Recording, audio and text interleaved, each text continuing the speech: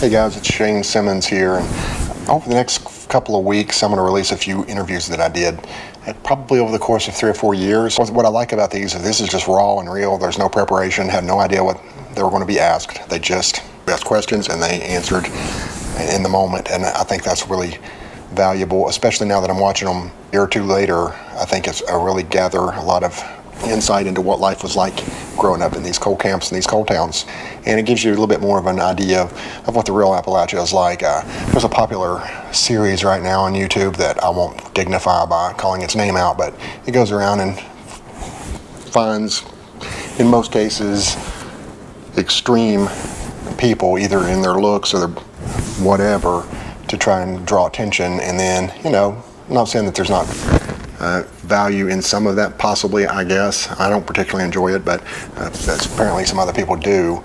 But I thought it would be better to just get real people versus trying to find the most extreme, because I could go to New York City and interview 20 homeless people and come back and tell you that's what New York City's about. Is that fair? No, it's not. Is it accurate? No, it's not. Is it lying? No. Those people really live there, and that's really a part of their story. But I think it's much more helpful and beneficial to see a more well-rounded picture of an area. So that's what I'm trying to do. This is a little bit of a counterpoint to that series, I guess. I think you really like Marion. I've got a few that I think you really get something out of and learn something that may bring back memories for some people, or if you're not from the area, it might give you a little bit more insight into what life was like growing up in coal country. So without further ado, I'll give you Mary Shandor. Thank you. First, what is your name? My name is Mary Shandor. Where were you born and raised at? I was born in Premier, West Virginia. My name was Mary Alice Martin before my marriage. What was Premier like? Was it a coal camp? I lived in a coal camp about 2 miles from the highway, and in a wood frame home that was provided by the company and coal companies, and then later we purchased it. Which coal company ran that one? Royalty Smokeless or Pocahontas Coal Company. And you had some family that worked in the coal mines back then? Both of my grandfathers worked in the coal mines, 2 of my brothers, several of my uncles on both sides of the family worked in the coal mines. What did you think about that when you were younger? Were you scared for them to work in it, or? No, we were so used to it that we just took it for granted that that's what they were supposed to do. And when the larger mines would lose coal demand for purchasing, they would lay the men off, and then some of the fathers and coal miners would open up a small mines, which would be pretty close to the house, and they would have to lay track and work it on their own just to provide coal for the families. What was Premier like back then? Was it a pretty big bustling town, or small, or? It was bustling back in the probably early 50s, and then it started going down in the late 50s when the demand for coal sort of went down, and they closed a lot of the coal mines. I guess you had a lot of neighbors and that type of thing move away, didn't you? No, most of them were older families, and they stayed. But the younger families, like the children, like myself, when I graduated, I left and went to Washington, D.C. because I had a job waiting on me there, and there was nothing for the children as they grew up. Yeah. Was there a company store in Premier? We had a company store. Can't remember the name of it, but it was right there in Premier. They provided clothing, which was called the dry goods department. They had the groceries, and most of them, like in Colwood, had a gas station that you could purchase on credit. And like with my father, he was paid in script instead of money. How did that work? It worked real well, except we had 8 children. So by the time his payday came, it was most of his script was gone by charging. Yeah. What did he think of the coal companies? Did he think they were treating him pretty well? Or? Well, he never complained. I think he just took it in stride that he had to work and provide for his family. Was he ever laid off or any of that kind of stuff? Oh yes, he'd be laid off, and At that time, they didn't have welfare to sort of subsidize. They would provide like powdered milk, the dried eggs, things like that for the children in school, or the unions would give you canned stuff, that like beef, and there'd be some meat in the beef, cans of beef and stuff. But it wasn't like it is today. Pretty big family? We had 8 children. I'm the oldest of the 8, and then I have a half-sister by my dad's second wife. So there's 9 of us, but at the time in Premier, there was 8 in our family. So you had a lot of responsibility as the oldest one then, didn't you? Right. Yeah, I helped with the children. If they got sick, I stayed in the hospital with them. Mainly, Mom always had a smaller one that she had to be home with. It was kind of hard making my grades, and it was more like I was a second mother, you know. What were Christmases like when you were a child? Christmas was totally different than what we have today. In our family, like I said, my dad would have to be paid by script, so he would get our presents at the company store. And if they didn't work, we didn't get anything. But we would go out and cut a tree and hang Christmas cards on it, or popcorn, stuff like that. When you look back on your childhood, was that a happy time in your life? Yeah, it wasn't the material things, but we all had it rough, so we had each other and we clung together. So as I look back, I have lost a brother and a sister, and I wouldn't trade the memories that I had with them for nothing. What was the town like back then? Was there a lot of different races and ethnicities? Not in Premier as much. Other communities, I've seen a lot of different nationalities. But in Premier, it was more like one big family.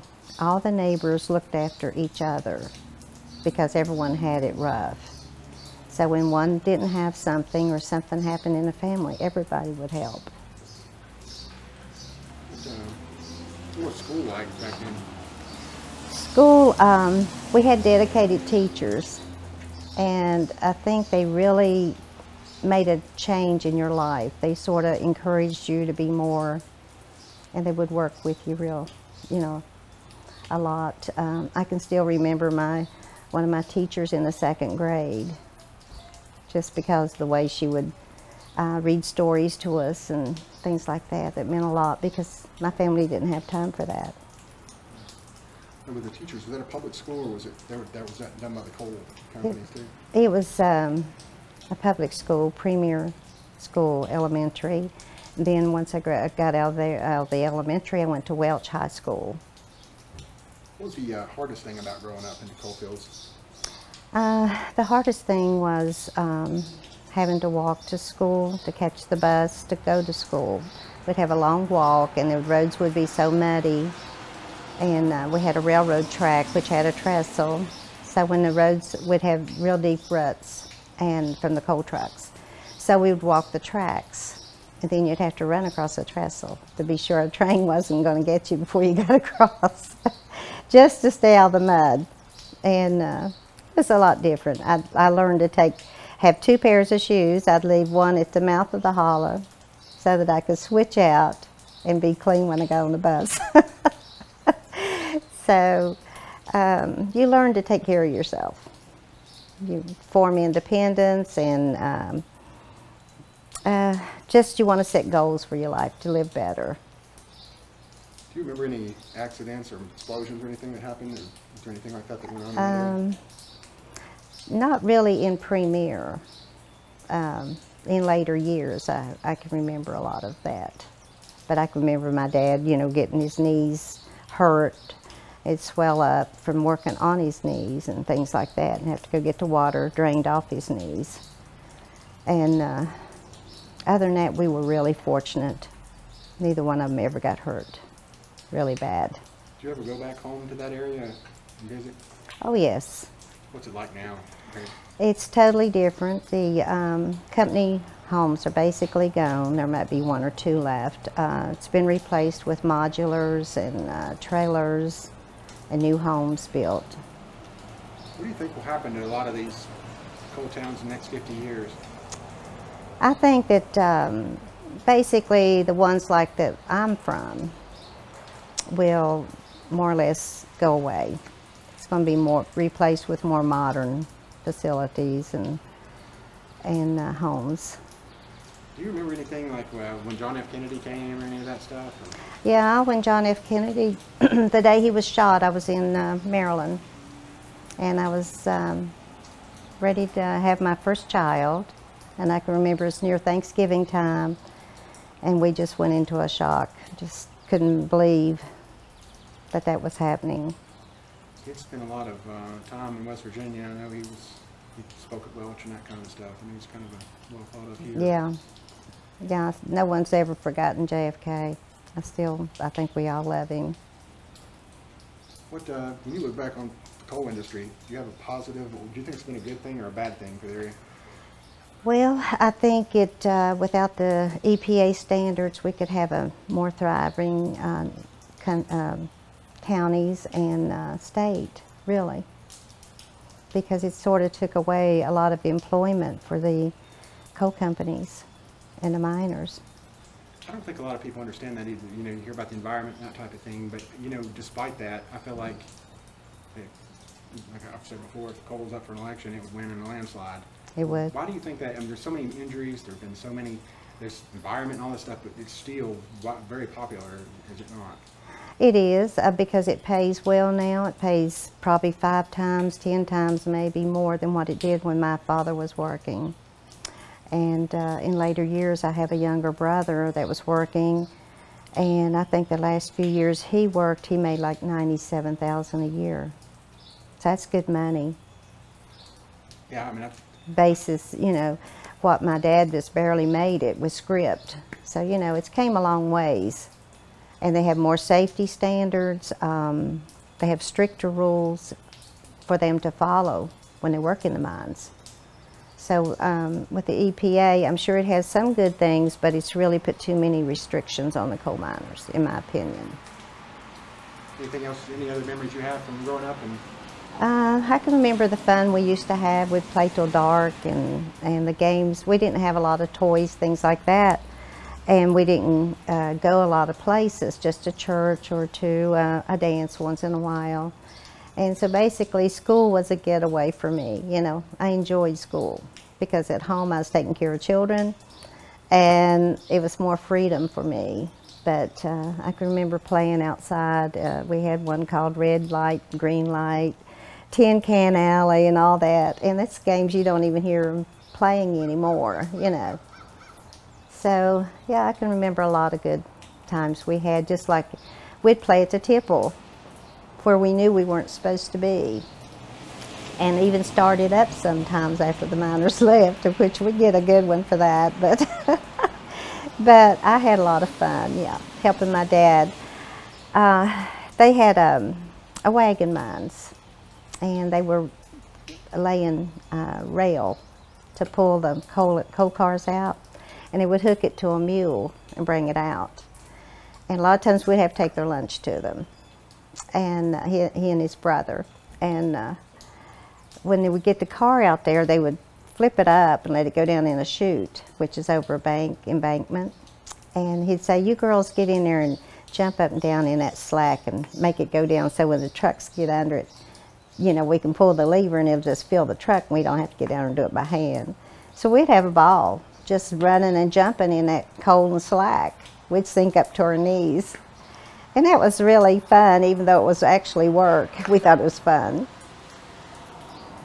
Do you remember any family members coming home after working in the mines, what they looked like? Or? Yeah, my dad would come home and he'd be starved to death, and he'd wash his hands up so far on his arms and wash his face, and he'd be black everywhere else except there, and he'd sit there and eat a bowl of beans and potatoes and stuff and have the best meal ever was, just black as a little coal miner. What about dating? What did young people do for dating?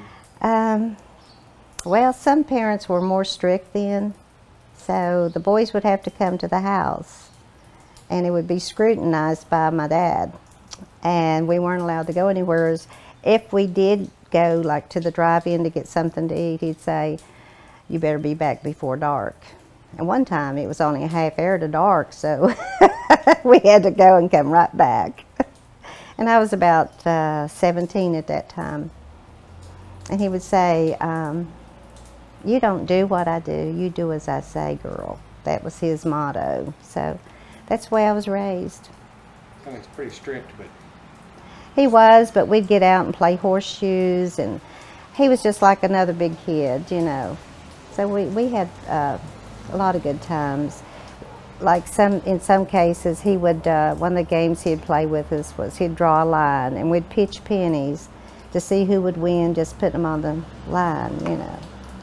And we'd go swimming. He'd bank up the creek and you know, let the water fill up, and then we'd all go swimming. And we did a lot of things that families don't do now, you know. What would your mom do while you were working? What did your mom do? My mother basically kept the house, work done. She cooked and took care of us kids. That was basically what she did. And once a week they'd go to the grocery store, and we'd get cookies once a week, unless she baked donuts or something like it at home. But she still worries about you, doesn't she? Yeah. Yeah, 92 years old. She told me just a few days ago she broke her hip and her leg, and she's in the nursing home, and she said, I have to get well, I can't leave y'all. I've got to take care of y'all. So we're taking care of her, but she's going to take care of us. And basically she's our rock, you know. She's taught us a lot, and some of the memories that she has of the Depression and how they made it through, and the hard times she had growing up during that time. And there was 5 children, and I see, yeah, 5 of them in that family. When you look back, what are the happiest memories of your life? Like 4th of July, we would go to my grandmother's on my mother's side, and they would have the dry crocks that they put ice cream in, dry ice, you know what I'm talking about? I don't know if they do it now or not, but it'd be full of ice cream and watermelon, and we'd be up in a holler in Big Jenny on her farm, and we'd have a big outing for everybody, all the cousins, and a lot of my cousins are just like brothers and sisters. My mother married, my mother's sister married my dad's brother, so we have a lot of double first cousins, and we grew up real close knit. So altogether, there was 7 double first cousins, plus my mom's 8, and my dad's daughter is 9. So it's 16 children there. Then my Aunt Ruth had 11. So all those boys and girls and the daughters would come to our house. So we always had a house full, and we'd play cards and be up half the night just playing cards. We made our own good times, you know.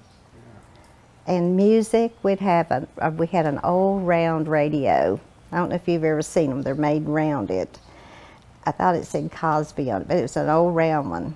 And in the mornings we'd be getting ready for school. And one morning I was flat-footing in the kitchen. And that radio came off that refrigerator and busted. I got a good whipping for that. That's the only one we had. We didn't have a TV till I was 15, and we had a number 2 tub. We didn't have a bathroom, you know, till I was about 15. So all of us would take a bath in that big tub. And one morning, my brother, I always made sure I was the first one in that tub. And they had to heat the water on the kitchen stove, you know, then add cold water from the sink. And one morning my brother was going to take a bath, and I watched him. He was taking the towels and putting all around the chairs so no one could see him. And I waited till he got in that tub, and I jerked every towel up, and I was hollering, ha ha ha, I see you. He really got mad. But we do little things like that to each other, you know. And it was just a lot of fun. And as far as the bathroom, we got that when I was 15. And we had an outside toilet till then. And boy, you made sure you went out there and got back in real quick, especially in the winter. It was cold. So we had a lot of good memories, just family fun, you know, and family hard times. Come put together though, didn't it? Yeah, we had a kitchen stove, one of the old-timey ones, and it had a water heater on the back of it where the fire would keep it hot.